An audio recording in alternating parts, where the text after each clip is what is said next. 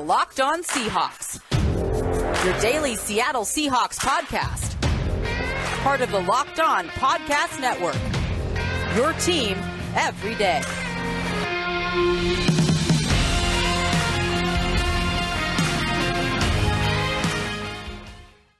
Greetings, 12s. This is your host for this frigid Blue Friday here in the Pacific Northwest, Nick Lee.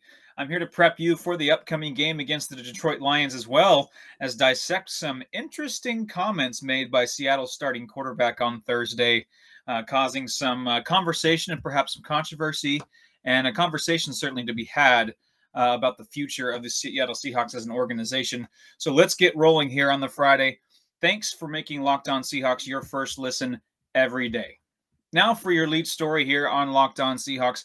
Russell Wilson spoke with reporters on Thursday and had some interesting quotes that most fans will likely chew on all offseason, as you know, as the fans do, especially as the season winds down and as the Seahawks are eliminated from playoff contention.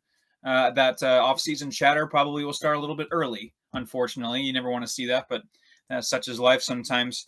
And given how the season has gone, 5-10, last place in the NFC West, out of the playoffs, first losing season in a decade. What are the chances that Russell Wilson comes back next year? And let's open it up also to Pete Carroll. What does it have to be either or? Does it have to be keep one and lose the other? Can both come back? Do both leave? Is it either neither or both kind of situation here? It doesn't have to be, but let's have that conversation anyway. And I want to talk about what the chances are that either one leave. And to speak on those comments, if you're not quite sure what I'm thinking of, or referring to, Russell Wilson spoke with reporters on Thursday, and when asked if he believed he could win 3 championships while staying in Seattle after the team missed the playoffs this season, he said, "I hope so. Obviously, we can't do it right now, not being in the playoffs right now. But I think that most importantly, it takes a lot of effort. It takes a lot of things. It takes a lot of pieces. And I think we have a good amount of those pieces, a lot of them." And then he continues and he says, "I know for me personally, I hope it's not my last game. But at the same time, I know it won't be my last game in the NFL. I'm just focused on today and getting better today. That's my goal. I love this city and I love this moment. I love these guys, and we got to make sure to get better today. That's all that matters." So there could be a lot to unpack there, especially when he says, "I hope it's not my last game, but at the same time, I know it's not my last game in the NFL." So that would infer that he was saying, "I hope this is not my last game in Seattle." And is the Seahawks game against the Detroit Lions on Sunday Russell Wilson's final home game as a Seahawk? I think there's a non-zero chance that is true. I'm not going to say it's 50-50. I'm not going to say, and I'll kind of give my take a little bit later. But I think as the season has gone on, we dealt with it all off season last year.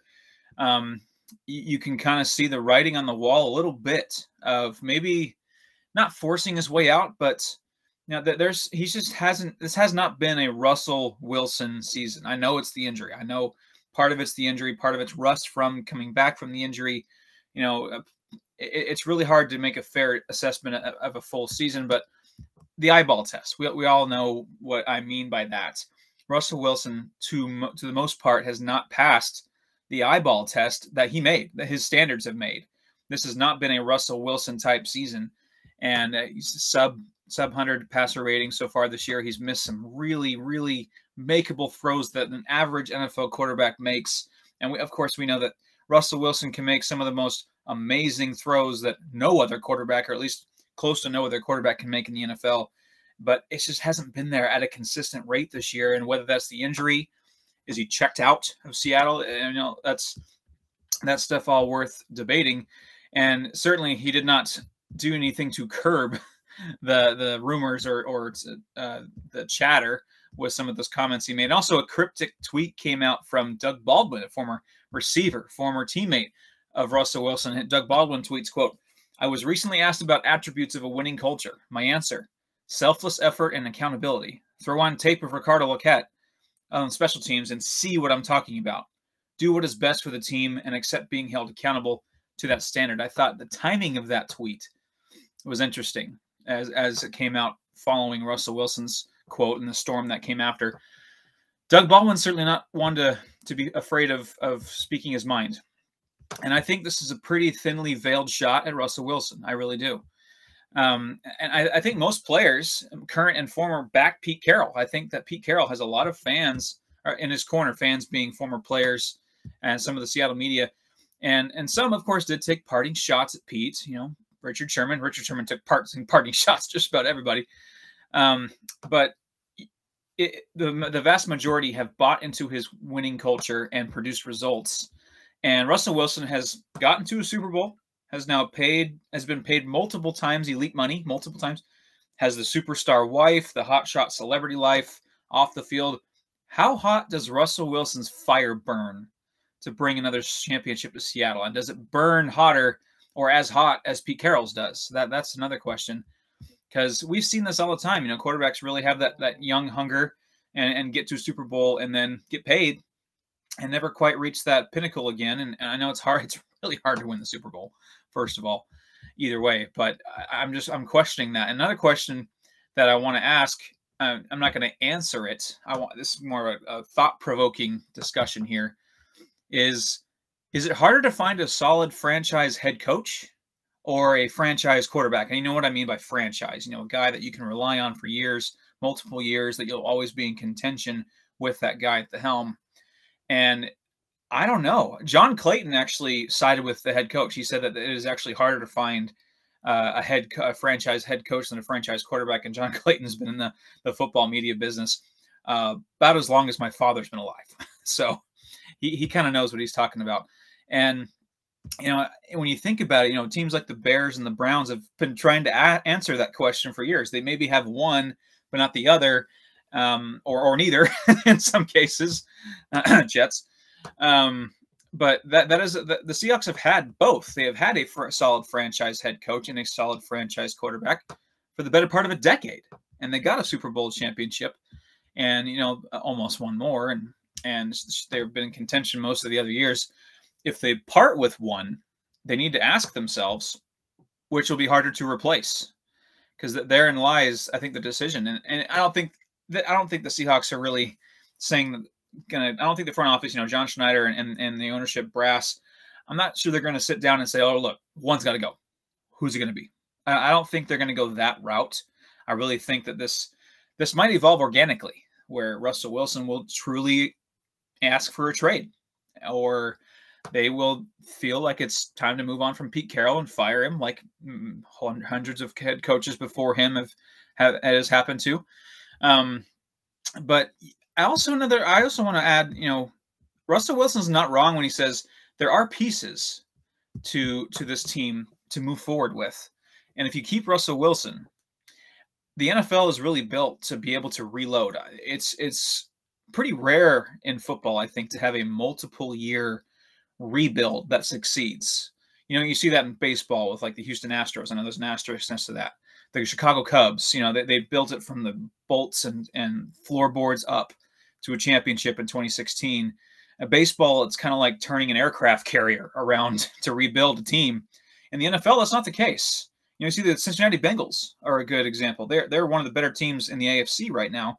A couple of years ago, they were a doormat, and they have been for a while. Haven't won a playoff game in my lifetime, and that might change this year. So you keep Russell Wilson, and you have some pieces around him. You hit a couple draft picks this coming draft. You sign a couple free agents that could change the culture and change your fortunes. You could make a run at it in 2022. So really, who are you going to hitch your wagon to? I know that Seahawks Twitter, Seahawks fans in general will probably side with Russell Wilson, the player, over Pete Carroll. I know a lot of people on social media are done with Pete Carroll as head coach, and maybe that's more of a factor of his assistants and the decisions he's made with his staff than actually Pete Carroll. I know Pete Carroll has his skeletons in his closet, his flaws, of course. His time management drives me crazy, drives me up a wall. His timeout usage, his challenge usage absolutely drives me up a wall. But really, what head coach, maybe this side of Bill Belichick's got some weird quirks that don't sit right with people. But either way, I think the question is, which is harder to replace? Pete Carroll, or a franchise head coach, or a franchise quarterback? Which is harder to replace? So if you have to pick one, there's your answer, whatever answer it is. As far as odds go,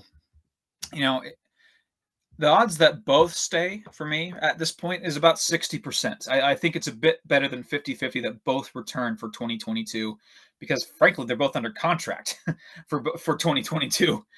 So that's one side. And, you know, even if Russell Wilson wants a trade, the Seahawks technically don't have to trade him. They have him under contract, and now that'll be up to Russell Wilson to hold out, however happens his camp. That's way down the road. But I think it's about a 60% chance at this point that both stay. Odds that both are gone, 5-10%. I think at least one stays. I don't think that's you're talking about cleaning house. I think you need to clean house with one of them. I think you need to clean, if you want to do a total strip rebuild, I still think you need to hold on to one of those guys between Pete Carroll and Russell Wilson. The odds of Russell Wilson gone, I'm going to go 40%, a little less than 50-50. I think that there is some merit to him wanting to be gone.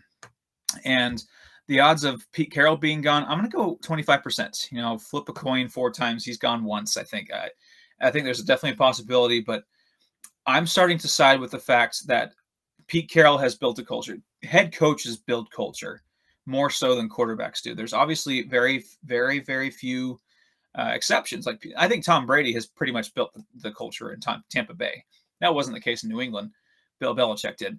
But I actually agree with John Clayton. It might be harder to find a good franchise, reliable, successful head coach than it is a quarterback.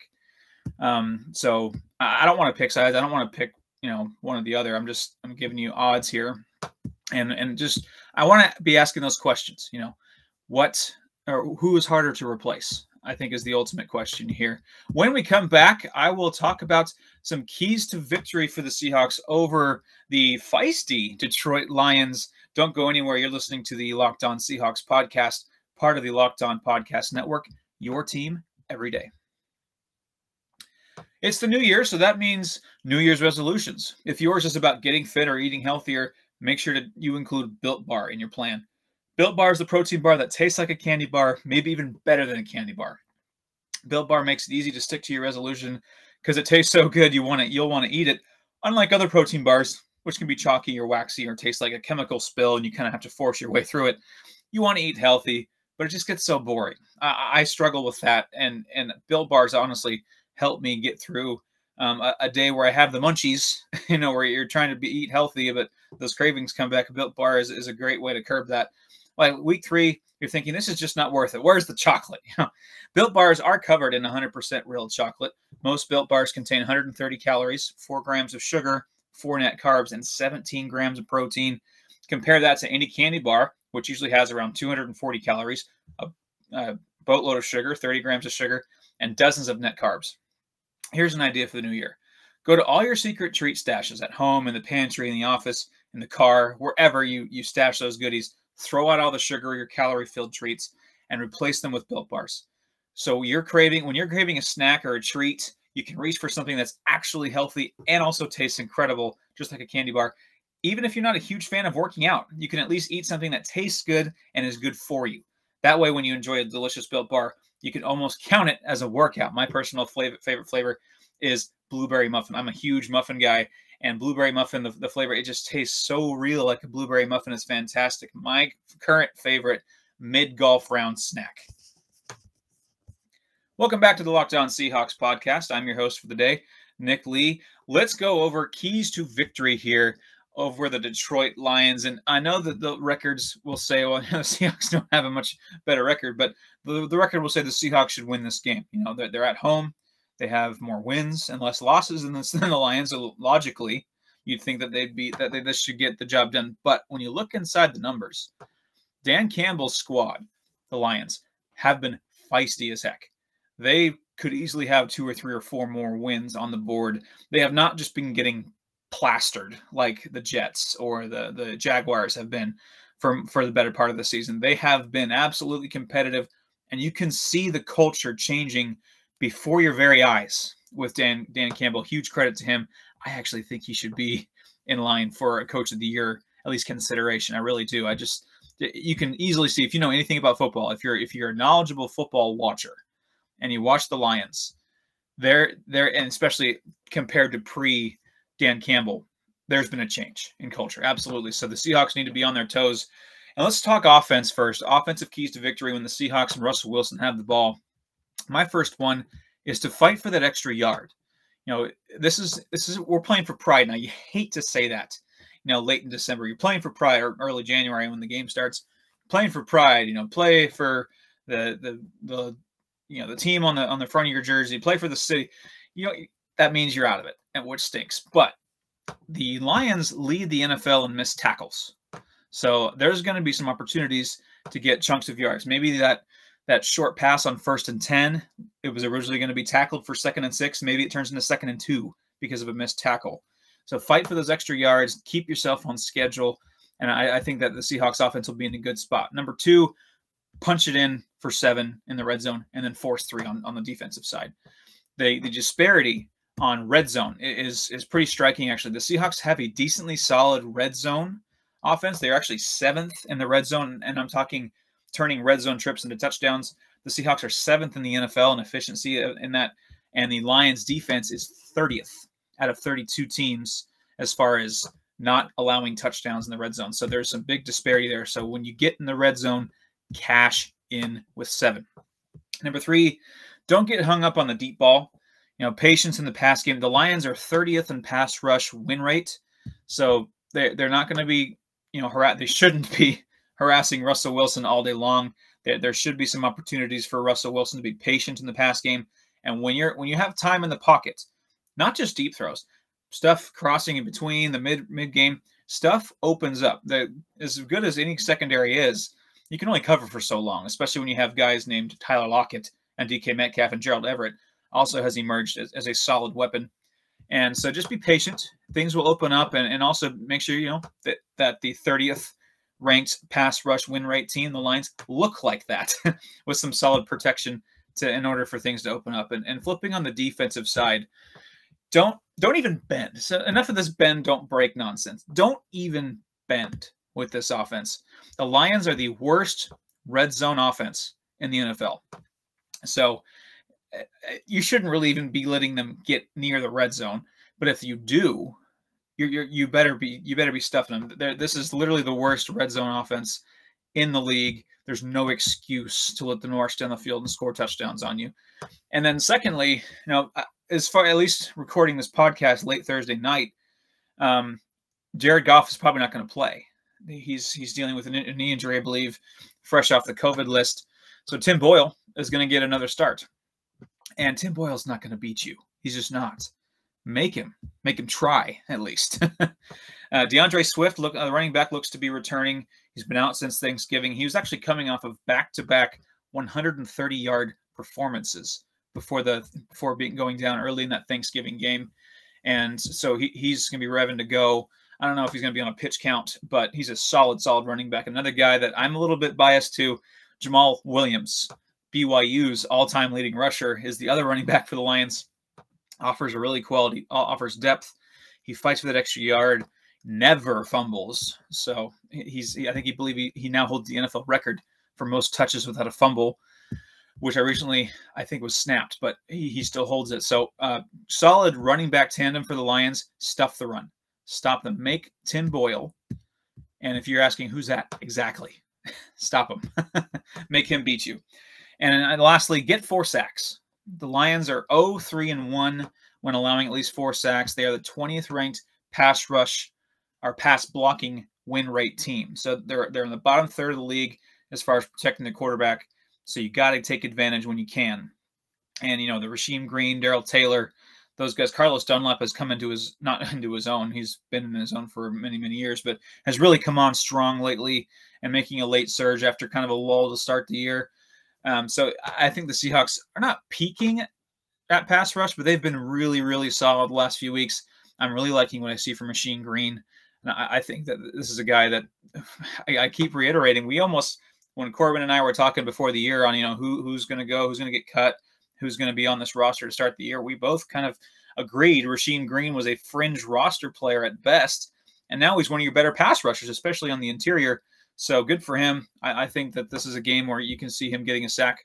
This is a game I think as a whole, they can get multiple sacks, 3-4 sacks. And that magic number seems to be 4 for really, really flustering this offense, because they are actually winless when you get 4 sacks. When we come back, I will discuss some picks to click on offense and defense, and also give my game score prediction for this game on Sunday afternoon at Lumen Field. Don't go anywhere.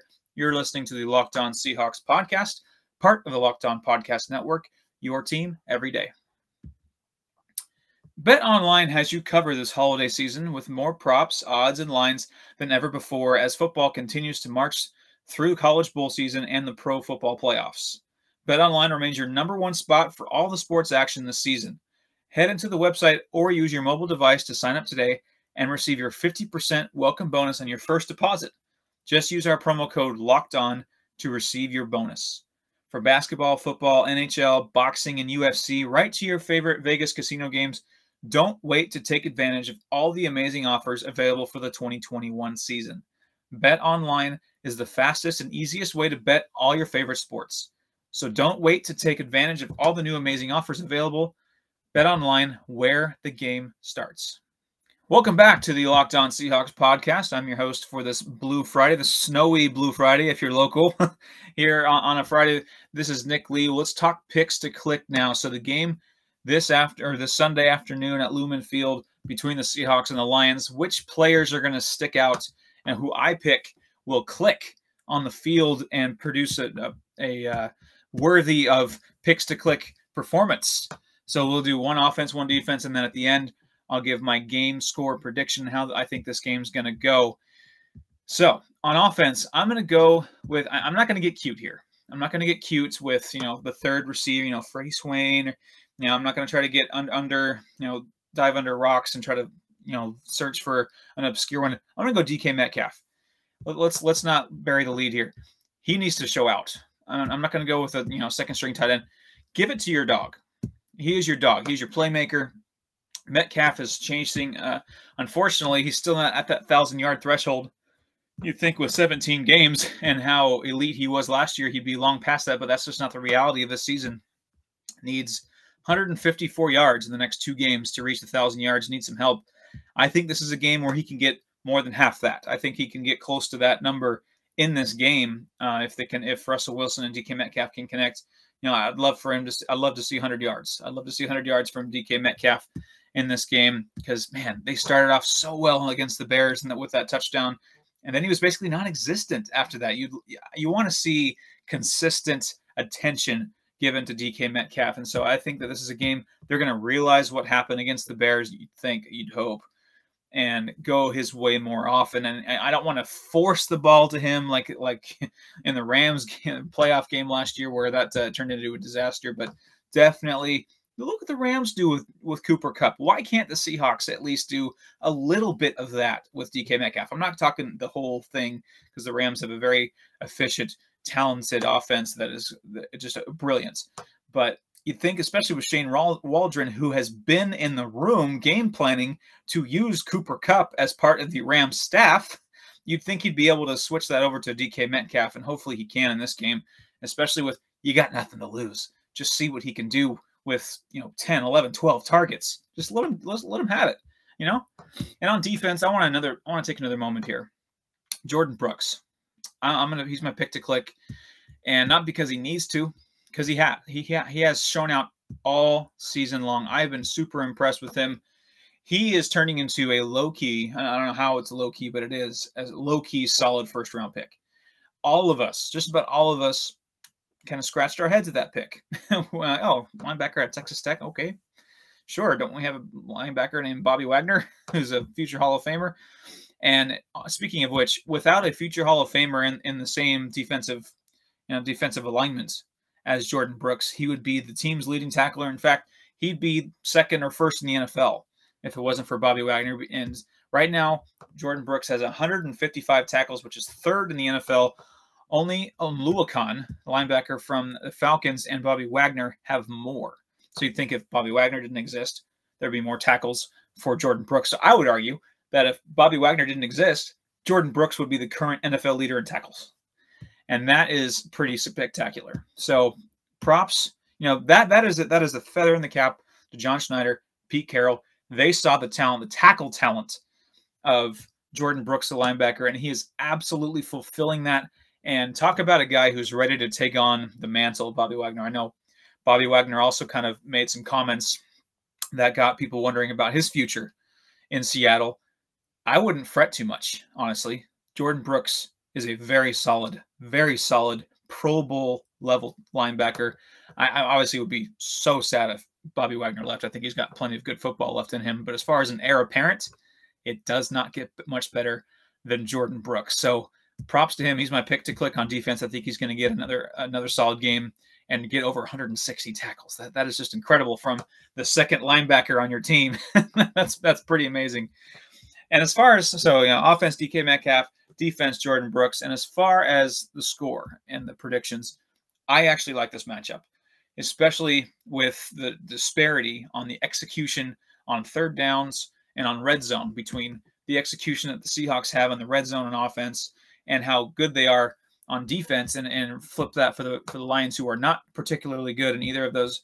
I think a lot of the games in the NFL are decided by third down conversions and red zone trips, turning those into touchdowns. That is, if you want to look at who won the game, I think you look at those two stats and you can probably pick who won 9 times out of 10, I would say. So I like that matchup for the Seahawks. But like I mentioned at the beginning, give credit to Dan Campbell. I really think he should be at least a finalist or in consideration for Coach of the Year. I really do. I know that it's kind of laughable seeing that the Lions are way out of contention and more in contention for the first-round pick than they are in the playoffs. But you just look at the fight in this team. They fight hard. They love their coach. Just look at when they won their first game. Where did Jared Goff go? He ran right to Dan Campbell's arms and pretty much did like a dirty dancing pose with Dan Campbell pretty much. I mean, they love their coach and they play hard. And that's a dangerous team to play, especially late in the year when they have less and less to lose. You've been seeing risks that Dan Campbell takes. And I think he's going to see that, fake punts, going forward on fourth downs, onside kicks. You might see it all against the Seahawks. And the Seahawks absolutely got to be ready. So for that fact, I'm calling this a very close game. I think the Seahawks still do win. But of course, it'll be competitive and maybe a little nerve-wracking because what other game do the Seahawks know how to play besides nerve-wracking and to give you heartburn? Keep the Tums close by because this is going to be a nail-biter. I really think the Seahawks are not much better, let's be honest, and Dan Campbell has these guys playing hard. So the Seahawks do win a tight one. I'm going to go 24-20. Seahawks win. Maybe they need a late touchdown. Maybe the Lions are leading in the second half. I really do think this team is on the verge of being very competitive despite Jared Goff at quarterback. And man, if they can really find a true franchise quarterback, I don't believe it's Jared Goff. Holy heck, watch out for the Detroit Lions if they can get some pieces because they play hard for Dan Campbell. So I'm going to go with a close Seahawks win here. Thank you again for making the Locked On Seahawks your first listen every day. Make sure to check out the Ultimate College Football Playoff Preview 2021, local experts, betting advice, and draft analysis. The most comprehensive college football playoff preview is live now. Now make your second listen Locked On Bets, your daily one-stop shop for all your gambling needs. Locked On Bets, hosted by your boy Q, with expert analysis and insight from Lee Sterling. You can follow me on Twitter at NickLee51. I promise I'll tweet more about the Seahawks as the season goes on. I know I'm heavy BYU and Padres too, and I'm kind of all over the place. But I love the Seahawks. I'm happy to be here, and thank you for listening. I'm really, really wishing you a happy new year, a safe new year, a warm new year, especially if you're around here. It's been pretty frigid, so please stay safe on those roads. Don't travel unless you have to, and please use four-wheel drive if you have to go anywhere for real. But thank you again. Happy New Year. I hope the Seahawks can kick off the new year with a win on Sunday, and then Corbin and Rob will break it down on Monday. And hopefully they're talking about the sixth win of the year. So tune in on Monday after hopefully a Seahawks victory. Thank you very much. Happy New Year once again. Go Hawks.